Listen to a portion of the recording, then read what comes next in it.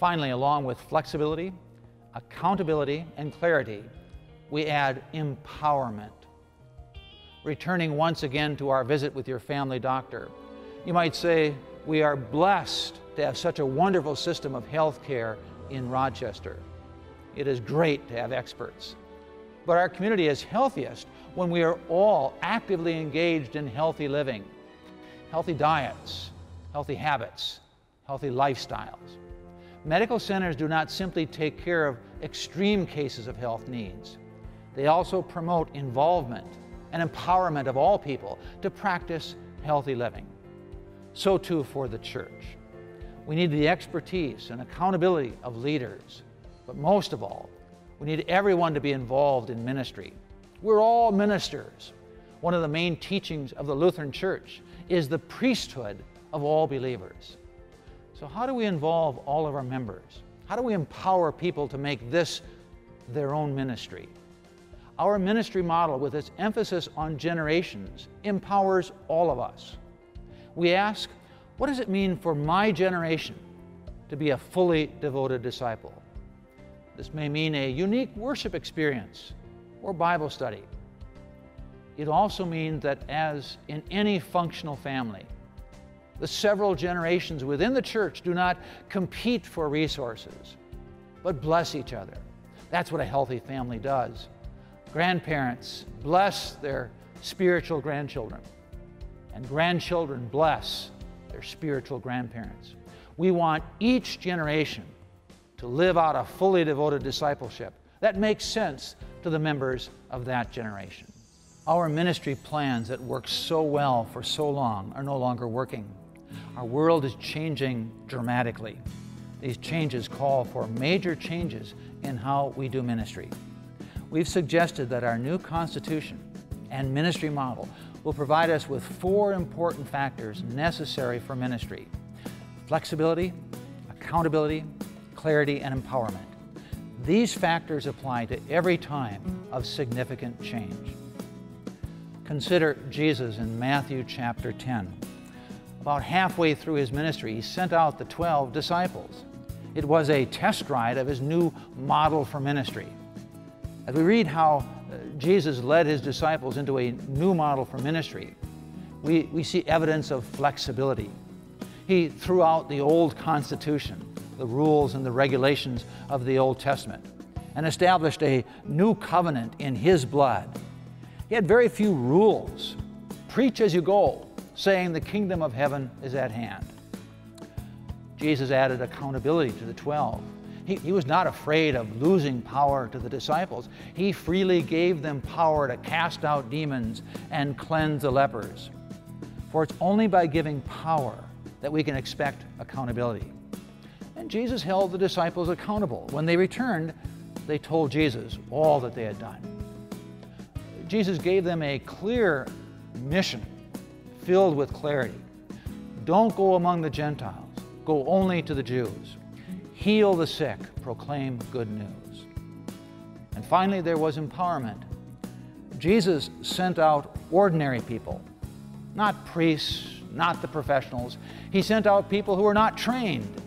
This was for everyone.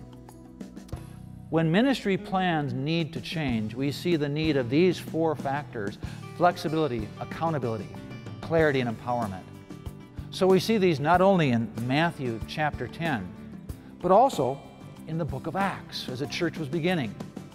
So also we see these 4 same things in the time of Martin Luther and the Protestant Reformation. Closer to our own history, we see the first Christians in southern Minnesota and even the founding parents of this congregation all lived out this flexibility, accountability, clarity, and empowerment. These are essential to any ministry plan for a changing world. Our new Constitution gives us flexibility in how we will go about doing ministry, accountability for our leadership, clarity in our purpose and values, and empowerment of all of our members. Our new model for ministry also supports these 4 aids to ministry. The root system of this tree represents the board. Roots support and nurture the life of the tree. The board supports and nurtures the ministry of the congregation. The trunk represents our unity in Christ. Though we are 6 different generations with varied views and ministry needs, our unity is central to our ministry and life.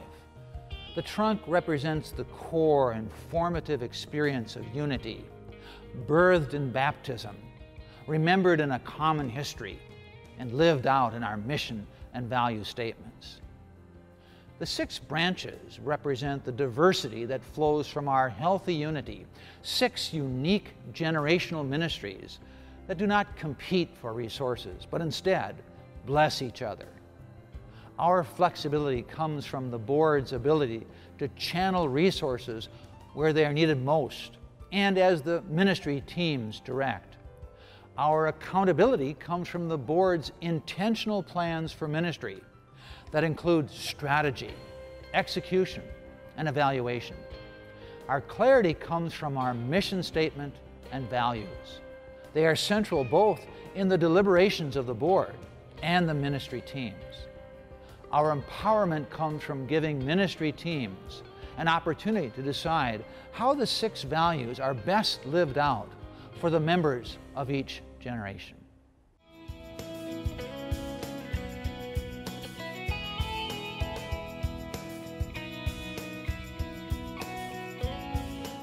Hi, everybody. Let's be part of the solution. Let's be part of the solution. Let's be part of the solution. Let's be part of the solution. Let's be part of the solution. Let's be part of the solution. Let's be a part of the solution, please. Let's be part of the solution. Let's be part of the solution. Let's be part of the solution. We live in this great community of Rochester, Minnesota. We are a medical center, a place that offers state-of-the-art health care, but also is on the cutting edge of medical research. As such, many of us in our workplaces ask 2 questions: what's wrong and how can we fix it? It is exciting to be part of a team that solves a problem for our local setting and even for the people around the world. Here at Gloria Dei, we are faced with the same exciting challenge. Many churches are struggling. The old ministry plans are no longer working. It may be that for just such a time as this, we have been brought together at this one place, you and I, each one of us here at Gloria Dei Lutheran Church, Rochester, Minnesota. Maybe we have been brought together to help, like a medical research facility, to figure out how to address this problem. The leadership of our congregation has given us the first step in being part of the solution, a new constitution, a new model for ministry. We're excited about the possibilities for renewal and growth. We're energized by the Holy Spirit's call to be part of this important work. There is a problem in the church today. We believe God is calling us to be part of the solution. Join us on Sunday, November 21st, as we vote on the new Constitution for Gloria Dei Lutheran Church.